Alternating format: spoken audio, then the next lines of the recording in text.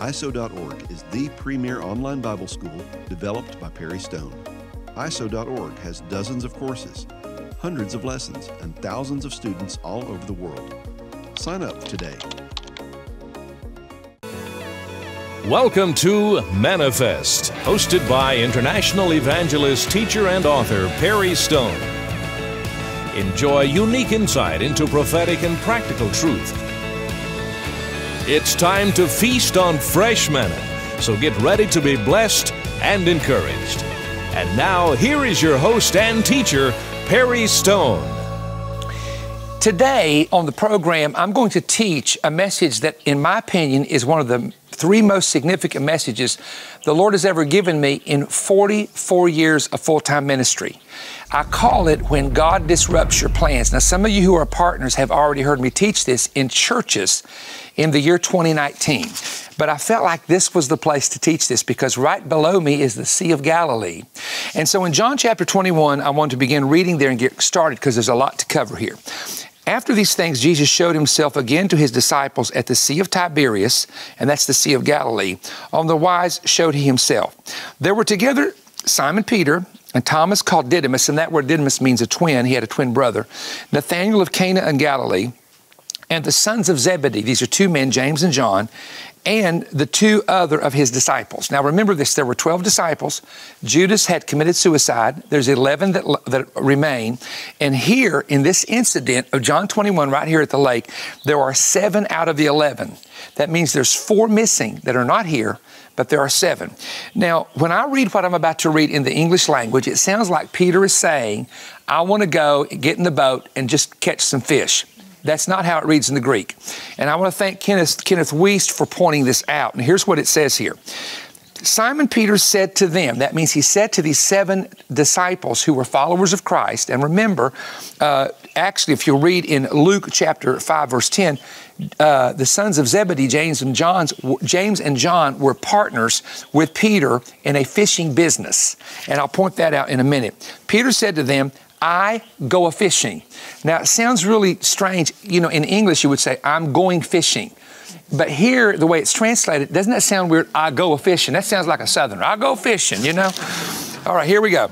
Then they, and these are the other 6, said, we also go with thee. And they went forth and entered into a ship, and immediately, and that night, they caught nothing. So what I want to point out, first of all, is what Peter is saying here, I go a-fishing. Now, it's pointed out that when you read this in English, it sounds like he's going to do a one-time fishing trip. He's hungry. He wants to catch some fish. In the Greek, I go a-fishing is the Greek word hupago, and it means, now catch this, here's what it means, to sink out of sight or one who departs from being another's companion. So, here's what the Greek scholar says. Peter is saying, ready? I have decided to go back into the fishing business. And they said, we're going to go with you. I'm going to ask you a question. Why would Peter want to go back in the fishing business? And why would the others, and many of them, by the way, just so you'll notice, about 7 of the 12 original disciples were from the area of Bethsaida, which is one of the 3 main cities around the Sea of Galilee, and it was a great fishing village back in the time of Christ. But here's the question. Why would Simon Peter want to go back into the fishing business? Because again, in the Greek, that's what the word means. It means to separate. So he's basically saying, I'm leaving the ministry, I'm separating from the ministry, and I'm going to go back into fishing. 2 things I want to point out. Point 1 is he had failed the Lord. He had denied him. And that had never been dealt with yet. Jesus would deal with that later on in the story, but Peter had denied him. And when Peter had denied the Lord, he did something very strange. And Mark points this out in Mark's gospel. Now, Mark was the first gospel written of the 4, and the other gospels, perhaps as scholars have taught, picked up Mark's stories and carried them over because they're identical. Mark says that Peter swore and cursed when they asked him, do you know this man, Yeshua or Jesus? And he cursed and denied that he knew him. In Mark's gospel, the Greek word there is anathema. And it's the word in Aramaic that actually means to put a self-curse on someone. Now, in that time, from the rabbinical source, if a person did something almost, we won't say blasphemous, but really sinned in a major way, they could be cursed, a curse would be placed on them, and they would be expelled from the sanctuary. If it was serious and it was a real heavy sin against God, the rabbis had the power, now watch this, to bind or loose them. To bind something, to bind something was not to allow it. To loose something was to allow it or permit it. So it was the rabbis that had the authority to say, we permit you to remain because you've repented, or we are removing you permanently. So here's the thing with Peter, and this is why he went out and wept bitterly. When he denied the Lord in Jerusalem near the time of the crucifixion, he actually placed a self-curse on himself, and that's what that word means in the Aramaic. And it meant that he had said, if I know this man, may I be expelled from the kingdom of heaven and the nation of Israel. This is as serious as it gets. And then he realizes when he hears the rooster crow, I've denied him. So watch, Peter's never dealt with that. So he says, you know what, I'm leaving the ministry, going back to the fishing business. Here's number two. The reason Peter wants to go back in the fishing business is because Jesus has already told him, I am going to go away. And if I go away, I'm not going to leave you alone, but I'll send you another comforter. And Jesus said, where I go at this time, you can't go. So Peter knew. Now watch this. He had given his life and ministry 3.5 years to this tall, suntanned Nazarene, who he believed was the Messiah. Now he knows that this Messiah has raised from the dead, but he's going to go back to heaven. Now, what are you going to do? You've given 3.5, you have left a fishing business. Luke 5 tells you Peter had a very successful fishing business, and his companion fishermen, or we would say his co-business partners, were the two sons of Zebedee, James and John. So now you got two things going on in Peter's life. Number one, he has put a self-curse on himself that goes all the way back to the time before the crucifixion that he's never dealt with. And the second thing he realizes that the one he's followed for 3.5 years is about to leave. So what do? You're going to go back in the fishing business. Now, here's the point that I want to bring out. They fish all night because you've heard me teach this from this location, that on the Sea of Galilee, the fishermen and the fishing boats fish at night. Now, everybody look out there. You're looking at this. There are no boats. You know why? They all fished last night. And the only boats out there are tour boats taking tourists on rides. Because on the Sea of Galilee, you feel how warm it is right now? See, y'all can't feel this because you're sitting at home watching it on TV. We're here, okay? But is it real warm? Yes. So what do fish do when it gets hot? Why do you have to catch certain fish in the morning? Help me, fishermen. Because they go deep. And this is what they do here. So they fished all night and caught nothing. Why is it significant to understand that they caught nothing? Because if Peter would have caught this great catch of fish at this moment, he would have been tempted to say, I can be successful at doing what I did in the past. Here's my point. That was not God's will for Peter.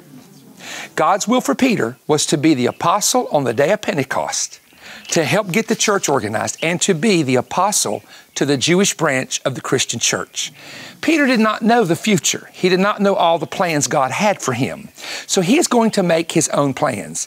But ladies and gentlemen, when God has a purpose and a plan for your life, and it's really a supernatural plan that you may not know everything about it and you may not understand the details, please understand that sometimes God will allow your plans to fall flat on their face and not work out because it's not where He wants you to go. Now, so Peter has caught nothing. Now, watch what happens here, because this is where it gets a little bit interesting. He has said, I go a-fishing, which the Greek word means, as I said earlier, to sink out of sight, or it means one who departs from a companion. And the other disciples say, we go with thee also. Now, I checked out this, and the scholars say this, that in the Greek, it means we are joining you as partners. In other words, it's a tense that says continual fishing, not a one-time fishing trip. We go with thee. In the tense is to, we're going to go ahead and join the business with you. Now, think about this. Here are 7 disciples out of 11 that are about to start a business, and if they do and it's successful, what's going to happen to the church?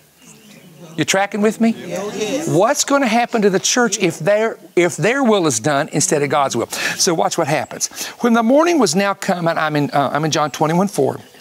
Jesus stood on the shore, but the disciples knew not that it was Jesus. Jesus said, "Children, have you any meat?" They said, "No." He said, "Cast the net on the right side of the ship and you'll find." They cast therefore, and now they were not able to draw it in for the multitude of fish. Now that disciple whom Jesus loved, and it's John who wrote this, said to Peter, "It is the Lord." Now here's a question. How did they know that this was the Lord? And number two, why did they not recognize it was Jesus? And the answer as to why they did not recognize it was Jesus is verse 8. "And the other disciples came in a little ship, for they were not far from land, but as it were 200 cubits dragging the net of fish." Now 200 cubits is a football field.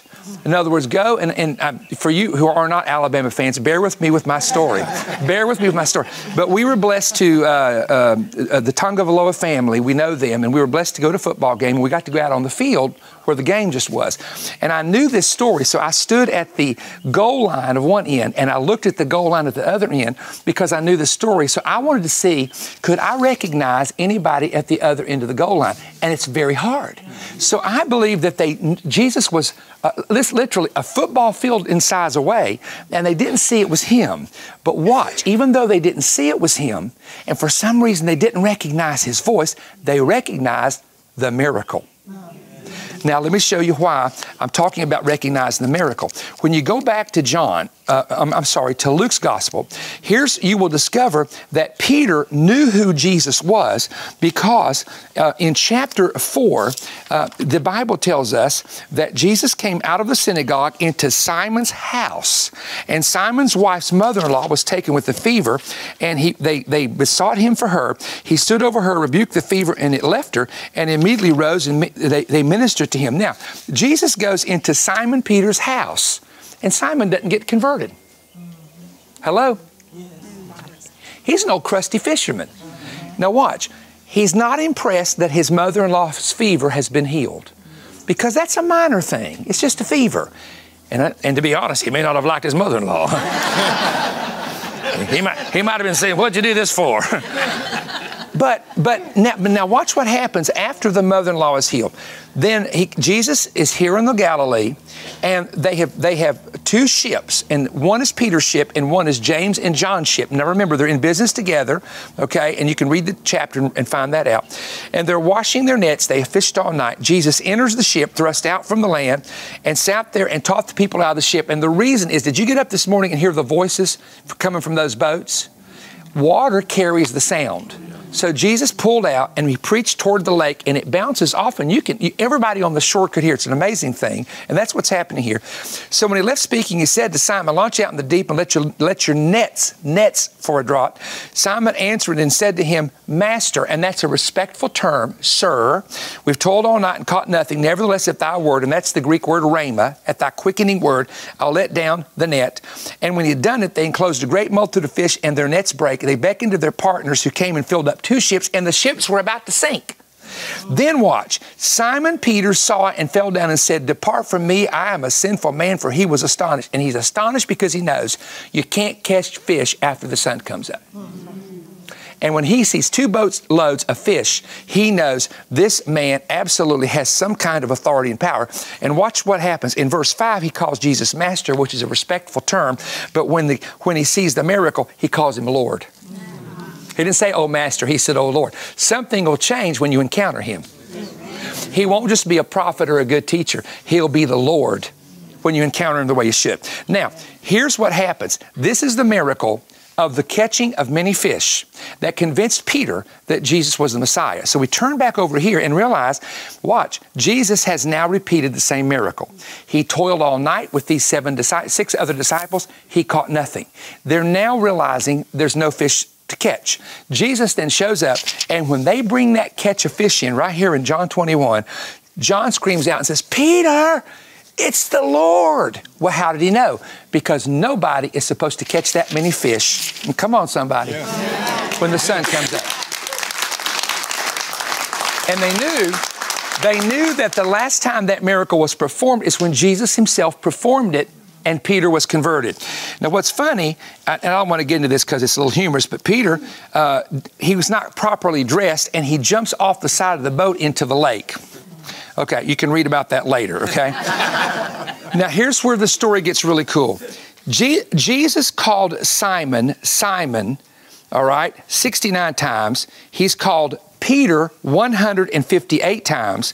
He is called Simon Peter 18 times. But now, after the incident of the boats being filled with fish and they sit down to eat, Jesus calls him something 3 times that is not found anywhere else in the Bible. Does anybody know what it is?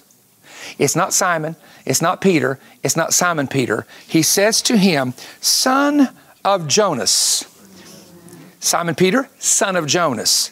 That's in verse 15. He said to him, second time, Simon, son of Jonas. He said to him the third time, Simon, son of Jonas. Now, Jonas here is Jonah. It's the name for Jonah. It literally is. So he's saying, he didn't say, Simon, let me ask you, do you love me more than these? Simon, let me ask you, do you love? He calls him 3 times, only here, son of Jonas. Do you know why? Track with me. Because there was a man named Jonah in the Old Testament who had to do the will of God, but decided to go his own way and ended up in a boat.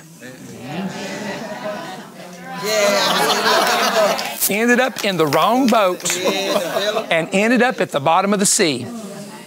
And God had to get his attention.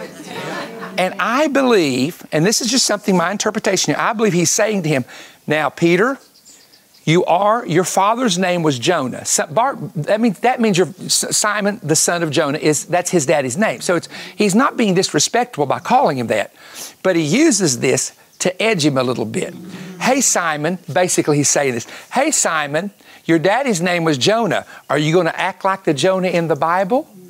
Do you love me enough to do what I say? Or are you going to go back and get in the boat and get out of my will? Got it?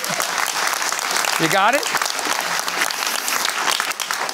Now, what is also interesting here in this story is that he then asked Peter 3 times, do you love me more than these? Now, we all know this if you've ever heard this taught, especially from my ministry. I've been teaching this for years, that Jesus knew that Simon Peter had denied him 3 times. One time he said, I don't know you. Second time he said, I don't know you. Third time he said, I don't know you. And this is when he denied the Lord in Jerusalem. Now, track with me here. Mark's gospel, as I said earlier, uses a Greek word where he's cursed and swore. It doesn't mean he was necessarily using profanity. The Greek word there is an Aramaic word of which alludes to putting a self-curse on you.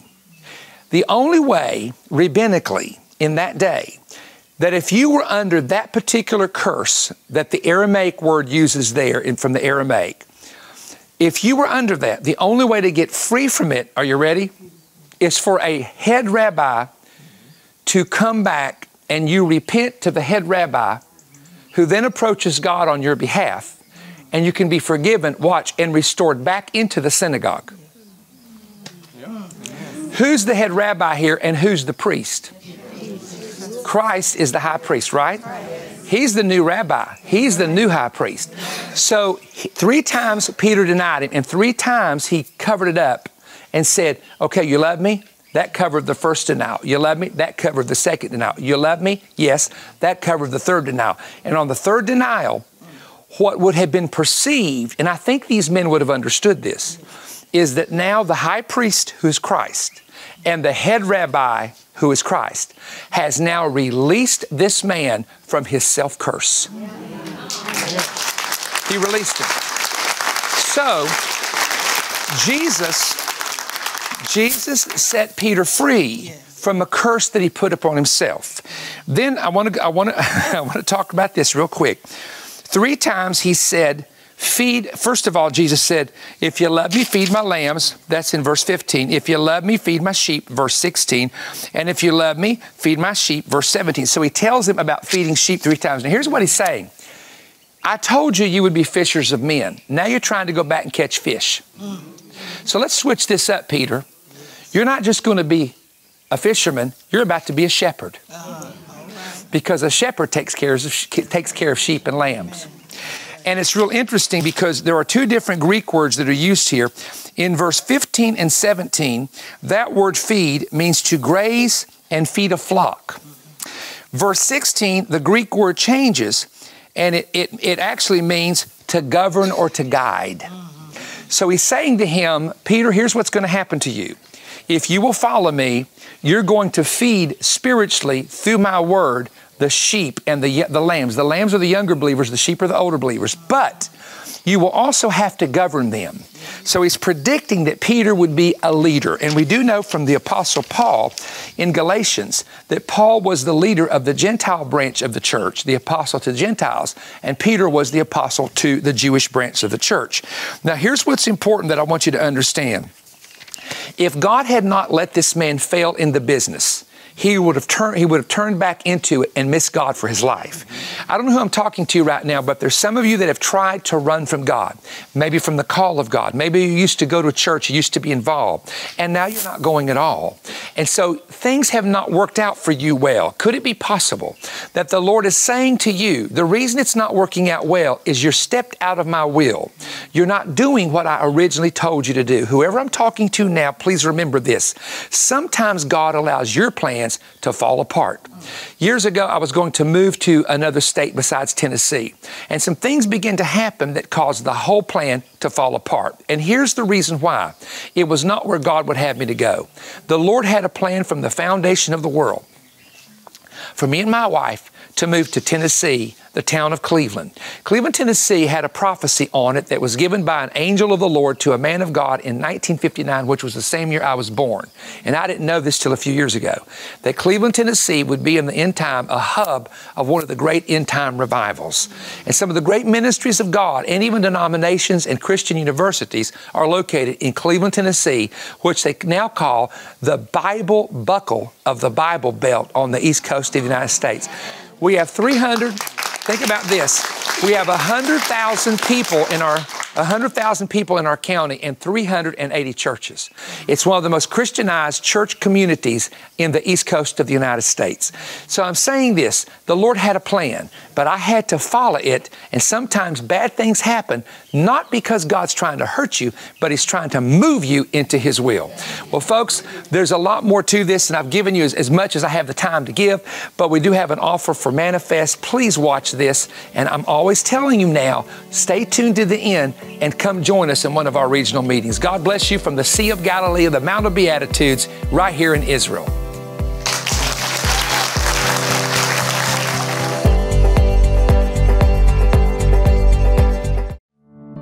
I want you to see and hear my most requested and my favorite teaching of all time, the Rapture Revelation. You can glean from 1,400 hours of detailed research on the subject of the rapture. This 5-DVD, that's 10 hours of teaching, unlocks this mystery, digging deep into both testaments using Hebrew and Greek word studies, mysterious prophetic patterns, ancient Jewish customs, rabbinical insight, and early church writings to present a detailed explanation of the coming of the Lord for the church. The first DVD is titled The Rapture, a Revelation Revealed to the Apostle Paul. You will discover how this was revealed to Paul on Mount Sinai in Arabia.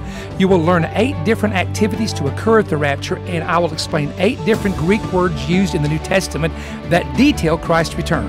The second DVD is the prophetic timing of the rapture. I will give you 8 examples of the righteous escaping wrath and 4 clues pointing to a pre-tribulation return of Christ. Learn how in the book of Revelation, the 24 elders, the 7-sealed book, and other imagery reveals a pre-tribulation return. I will also answer numerous controversial questions about the timing of Christ's return. The third DVD covers the subject of the rapture, Israel's feast and harvest cycles. You will discover how Israel's 7 festivals conceal amazing prophetic information about the rapture, the mystery of the shofar, how Israel's yearly harvest cycles encode the pattern of the catching away. Discover 9 events that you will experience the moment Christ returns. Also, DVD number 4 is so exciting, The Rapture and the Mysterious Book of Remembrance. I will show you from Malachi 3, a key to going in the rapture is your name being in the book of remembrance. You will see how being an overcomer is different from a non-overcomer as it relates to the return of Christ for the church. You will see how the Feast of Trumpets is linked with the Book of Remembrance and how the rapture is designed as a special blessing to the believer. Now, not only that, but I've included a fifth DVD, the reenactment of the Jewish wedding, with 100 cast members using props and costumes, showing you not only the ancient Jewish wedding, but highlighting 14 keys of how the Jewish wedding points to a pre-tribulation return of Christ. These 5 DVDs in this beautiful album are for a donation of just $65 or more. Order by calling 1-888-21-BREAD. That's 1-888-212-7323. And ask for offer RA137. Or order online at perrystone.org. You may also order by mail by writing me at Perry Stone, P.O. Box 3595, Cleveland, Tennessee, 37320. Again, that offer request is RA137. You will learn a lot, so don't delay. Get your DVDs now. Well, once again, I want to thank you for watching the Manna-Fest telecast. I want you to share God's Word with as many people as you can. We have a very good audience in the United States, but our largest audience is outside of the United States. There are countries where we have one of the top 3 programs aired on television, so we're grateful for that. And we also are hearing from so many new people who are watching our program. As a matter of fact, my wife was informing me, based on numbers, that we have this year broke all of our numbers for new partners joining the ministry, and we're not even at the end of the year, which is amazing. So thank you for that. And I believe part of that is that we keep a lot of you informed on the Bible and teaching and bringing you the Word of God. I'm 61 years of age now, and have been in ministry 45 years and gone through wonderful times in the Lord, the wonderful glory of God, the great revivals and conferences and conventions, have gone through many battles and have been very, very, very battle tested. And if you see that little sword right over there on this side of, well, this side of my shoulder, it is representative of the sword of the Spirit, which is the Word of God. It is the Word of God that has carried us through all the things that we've dealt with this year and all the previous years of our life. And I'm grateful for the prayers and the friendship of so many people. Let me just mention to you that the offer is very significant. And if you are a person that doubts the rapture, doesn't believe in it, or questions a lot about it, this will answer so many questions. So I do hope you, if you don't have the series, take the opportunity to obtain this series. Now, and you know, before long, we will be coming into, of course, another new year, which on the Gregorian calendar will be 2021. And we have not yet set itineraries or anything of that nature for next year. We do know that there are some things that we're planning, but we're going to spend time in prayer to try to have the mind of God. For those of you that were coming to Montana or South Dakota to our meetings that had to get canceled because of the coronavirus, we will at some point, we don't know that we're going to use a convention center. We may have to go into a church and maybe do it that way, but we're going to do what I call a Western tour.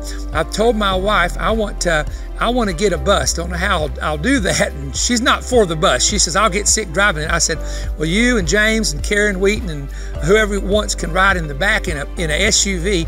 But I like to sit out there and be able to study and get up and get something to drink and that kind of thing, and get my water or my milkshake or whatever I'm having. But we may do a bus tour of a rural revival and also out west. We don't know yet, but you'll be informed about that. But we are going to do out west. We're going to come out there. We knew God spoke to us to do that, and that vision is still there. And we're also wanting to be a part of the rural revival.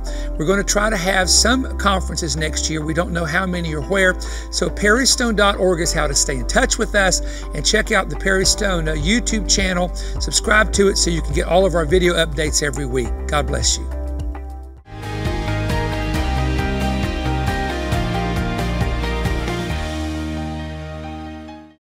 Expand your understanding of Scripture. Advance your effectiveness in ministry. Earn certification for your knowledge of the Bible. International School of the Word. Developed by Perry Stone and Dr. Brian Cutshaw, ISO.org is the premier online Bible school with dozens of courses, hundreds of lessons, and thousands of students all over the world. Sign up for one of our exciting, affordable Bible courses and begin your journey at ISO.org today.